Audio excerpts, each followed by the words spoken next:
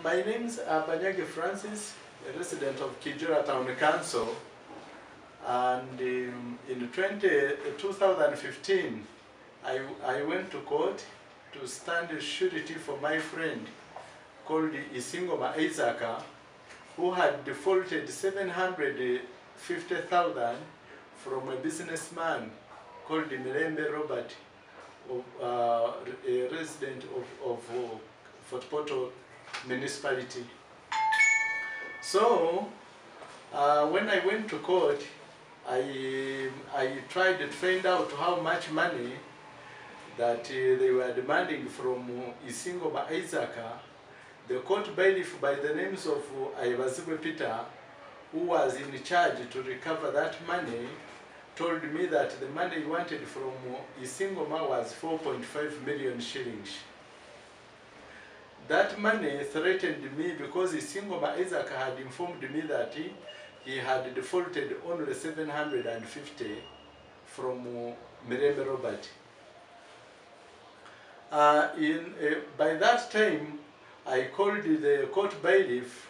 We tried to negotiate. We bargained together and the complainant, and they accepted to reduce the money when I threatened to report the matter to the chief magistrate.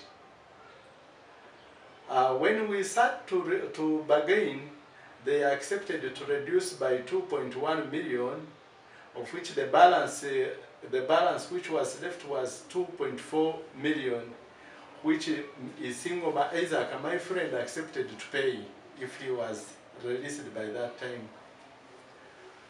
So we paid 600,000 to Peter before the chief magistrate, and we agreed the balance to be paid in installments of 3 months.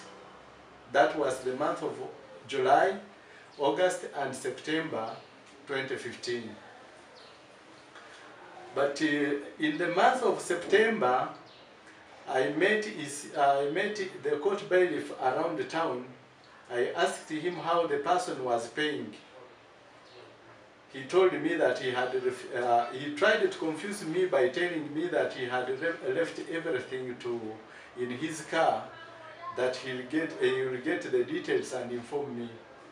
So I agreed with him that if you don't call me, I'll call you tomorrow. We meet the complainant, Mirembe Robert, and find out how much money he had collected from Isingoma and how much money you have also collected from him, so we get to know the balance.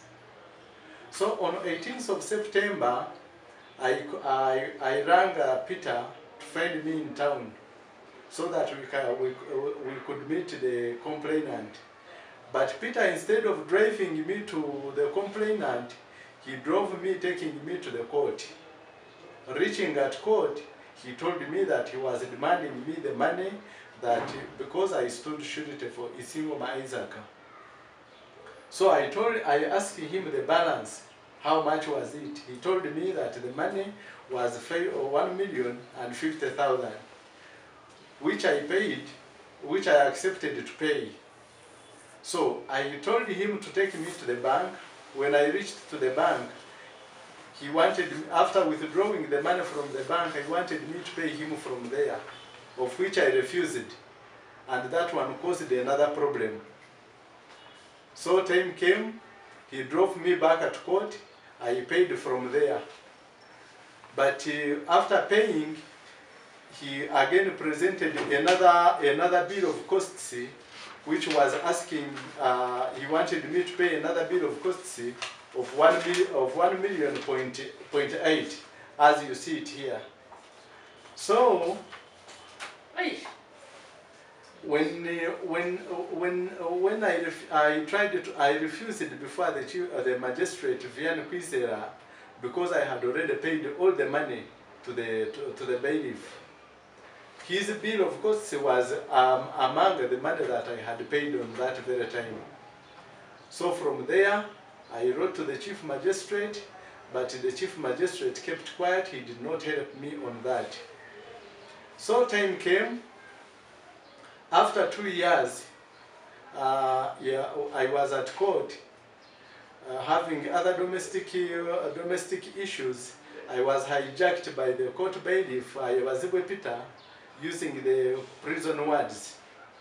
I was taken to Katojo, Mainers taking me to court. I spent there 18 days, not until he squeezed my mother and wife 1.2 million, where he gave a receipt, and 10,000 he did not receipt it. So I was released immediately. So after being released, I tried to complain to the registrar. I was not helped. This forced me to go to Raqqa, where I complained from. And Raqqa followed up the matters with the chief magistrate and the deputy registrar. This time round, they summoned Peter. I was with the court bailiff, but he never turned up to court to show. He never turned up to court. But on the court open day at Fort Portal, I presented this matter to the Chief Justice, who picked interest and promised to address this issue.